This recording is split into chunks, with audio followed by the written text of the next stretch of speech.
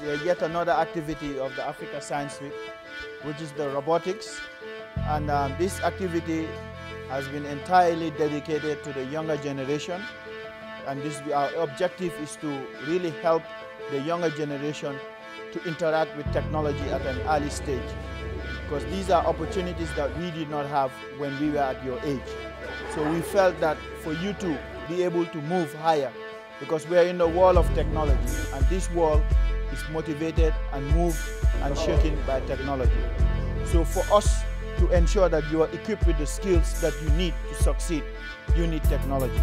And what we are doing is we want to really catch you when you are young by ensuring that we provide you with the right technology that you need to enable you to succeed as you grow in your various careers.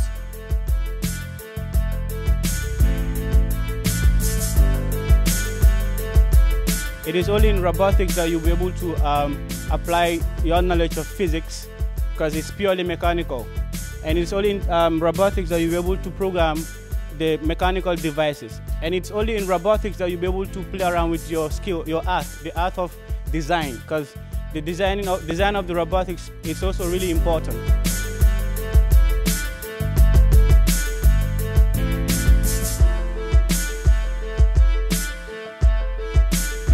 Teams compete in a match. Each would field only one robot. Alright? So each team on either side, and they would have only one robot in one of the two sides. And each match, there are 3 rounds during the game. Alright? And each round would last for 5 good minutes. And the robots are operator controlled the entire match. That is, they would use a remote controller to control the robots. And each team would start with 6 tennis balls in either side of the playing field, like it is set up already at the moment. Each team would have 6 balls on their side of the court for a start.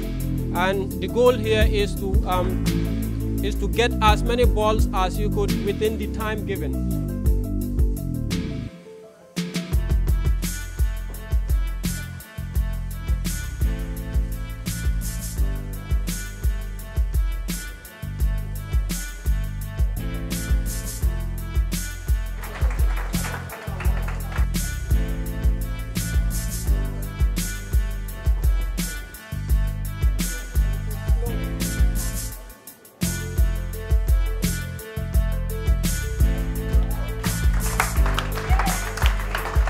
So this is a way of, I think, encouraging the young ones and into science, technology, arts and mathematics.